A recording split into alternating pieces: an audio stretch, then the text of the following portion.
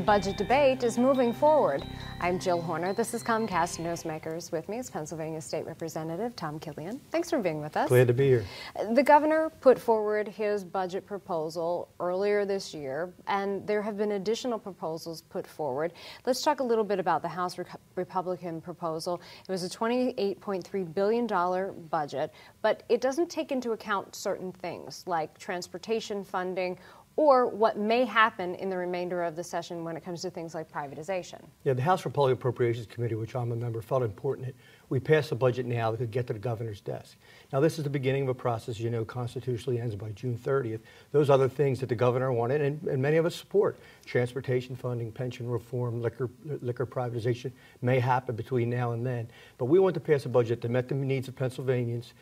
If those things didn't happen, that we can meet our constitutional obligation, be done by June 30th, fund government going forward as best we could with the revenues we currently have. So you're looking at current revenues. You're not looking at what could potentially happen if something like pension reform move forward. Right, that would just be new revenue, and then we could readjust the lines within the budget to put more funding where we need it. But that said, with this budget we passed, as you mentioned, it's $28.3 billion.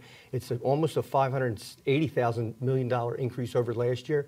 We've restored funding for a whole host of things. We increased basic education funding, K through 12, by $100 million. We provided funding for 300 new troopers. We put additional money in for diabetes, ALS, sickle cell research.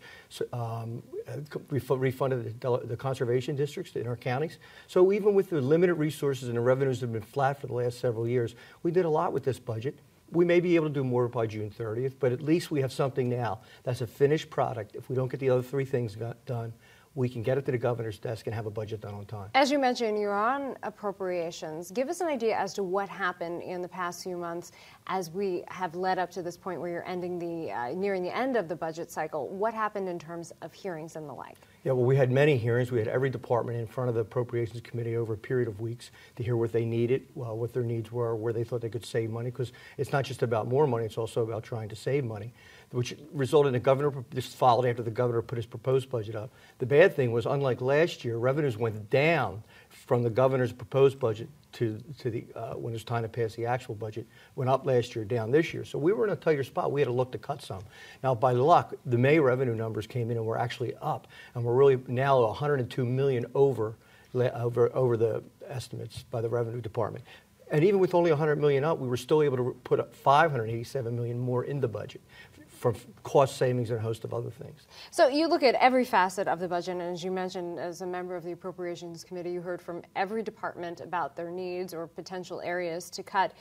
And as we move forward toward that June 30th deadline, what negotiations still need to take place between the House and the Senate and both parties and, of course, the governor? Well, this budget will get out of the House. It'll go to the Senate, and then there'll be negotiations between Senate leadership, House leadership, and the governor. And then we'll be talking about the other things. If we can have pension reform, the transportation bill, liquor reform, which could bring more revenue in, maybe even some revenue enhancers, and that could change the whole pot.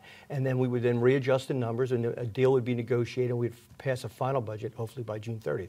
However, we felt in the Republicans and Appropriation Committee, what if that doesn't happen? We still have we have a constitutional duty to have a budget done by June 30th. So that's why we're proud of this product that we have that could go to the governor's desk tomorrow. And very few seconds left, but as you mentioned, there is still the hope that you will deal with transportation infrastructure costs, pension reform, and the potential final idea related to final privatization. I think we need to deal with all three issues. Hopefully we do it by the 30th. If we can't, we'll do it in the fall. Thanks for being with us. Glad to be here. We've been talking with Pennsylvania State Representative Tom Killion. I'm Jill Horner.